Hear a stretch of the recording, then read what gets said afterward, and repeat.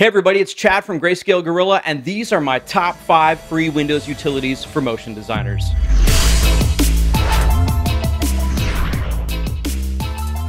Hey everybody, it's Chad from Greyscalegorilla, where we give you the tools, training, and tutorials to make you a better motion designer.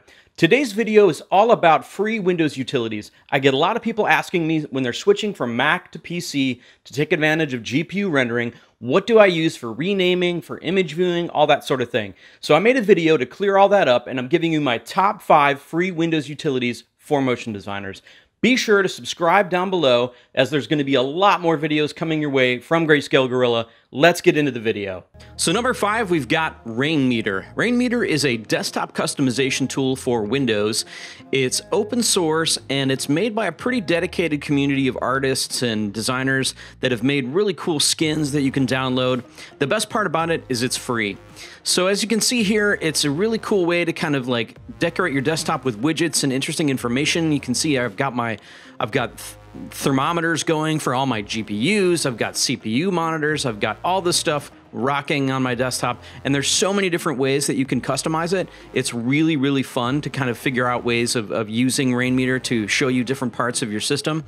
My favorite part about this one is seeing my Spotify album art on my desktop. Really love that. Really love being able to see what I'm listening to, and I'm a big fan of album artwork, so it's a great one for me. All right, in 4th place, we've got XNView. XNView is a multimedia viewer for Windows. You can organize, view, and convert and rename all kinds of images. It supports nearly every file type imaginable. It's quite a bit faster than Bridge, in my opinion.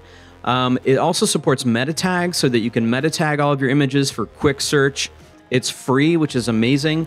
My favorite part of this one is the batch conversion tool. You can easily convert an image sequence or an image from one file format to another. Definitely a must-have, XNView. Coming in at 3rd, we've got Renamer. Renamer is a robust file renamer by Dennis Kozlov. It comes in a free light version, and then you can have a paid version, which has a few more features. You can easily create rules to fully control your renaming. You can add individual files or folders. You can preview your output before you commit to your rename. My favorite part of this one are the rules. The rules are really, really robust and easy to use and easy to create. So you could actually add suffixes, prefixes, replace words, go crazy with it. It's a lot of fun. In 2nd place, we've got DJV. DJV is a really useful tool for motion designers who need to RAM preview image sequences like EXRs or TIFFs or something like that, where you would normally have to open up After Effects or Fusion or Nuke to RAM preview. What DJV is, it's an open source image sequence playback system that uses your RAM. It's created by a guy named Darby Johnston. It's available in Windows, Mac, and Linux. And finally, in 1st place, we've got ShareX. ShareX is a really cool open source screenshot tool created by a dedicated team of contributors.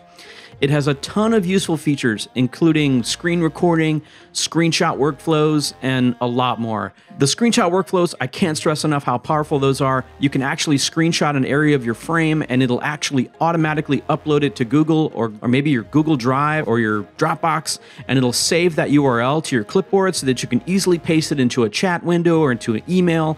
It's a really fast way of sharing your work and getting feedback.